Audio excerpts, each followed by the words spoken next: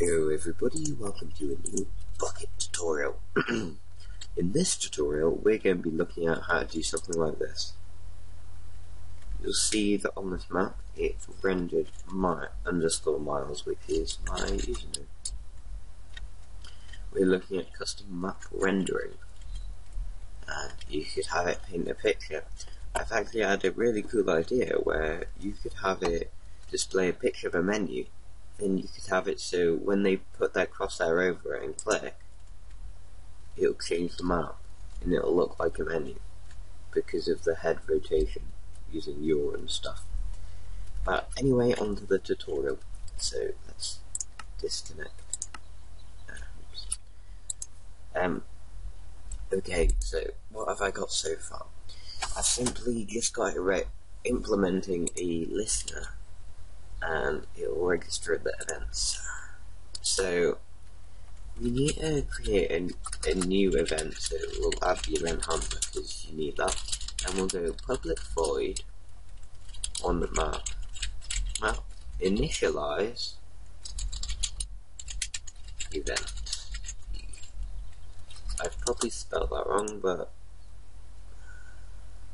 have I? Don't think so. Okay, so once you've done that, what we need to do is, this will be our normal Minecraft map. So in maps there's something called renderers, e.getMap, and you can see there's renderers, and basically these renderers render normal Minecraft.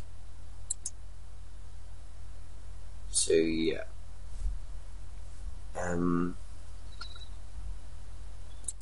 So what we can do is we need to take out all the other renderers. So we can easily do this by going for map renderer in the e.getMap.getRenderers, because that'll give us a list. And for each one of these we're going to go e.getMap, remove renderer R, and that'll basically just remove the current renderer. So that'll remove what's rendering the world. Now when we're done, we need to add our renderer. So we're going to add our name renderer. Add renderer, new name renderer. Just like that. And then we need to create that class, and it should add that, and then implement the methods. Now what we have to do here is we'll just rename these to view, canvas, and p. So what we can do is we can go, canvas is basically the page of the map. So we can go canvas dot, and then we can draw stuff. I think you can modify the cursors. Yeah. So we could add a cursor 1010 in the direction of byte 3 of 2. We'll see what that does. But anyway, we can just go draw text, and then what we need to do is, this is the coordinates, so we could have it at 1010 as an example, and then we need to provide a font which will be Minecraft font, and this is included in Bukkit.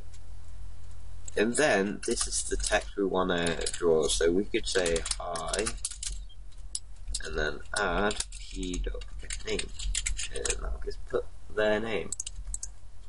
So there's a simple map renderer. We'll just test this out by exporting it, reloading our server. You will have to create a new map each time or reboot the server. You'll see that that one's already been done, so if we just... yes, there we are. As you can see, there's now a pointer on the map as well, pointing in that direction. So you could have pointers on your map.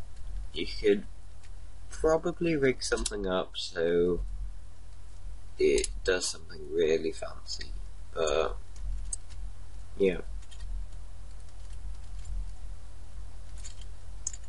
So that's basically the tutorial. There's not much else you can do.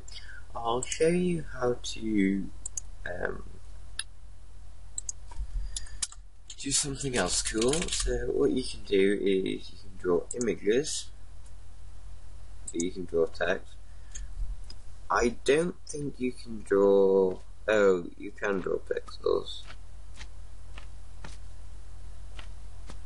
I'm not sure how that works. We'll just give it a go. So pixel at 20 byte. And is it something like? I have no clue how this works. I'm just testing it out for the fun. And let's have a look. Get rid of that map.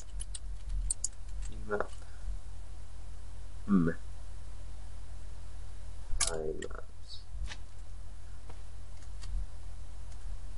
Yeah, there should be like a dot somewhere, but I can't see it. So anyway, that's it for this tutorial. If you do anything really cool with this idea, please make sure you let me know. If you have a suggestion for the next tutorial, I generally get them off people who need help doing them.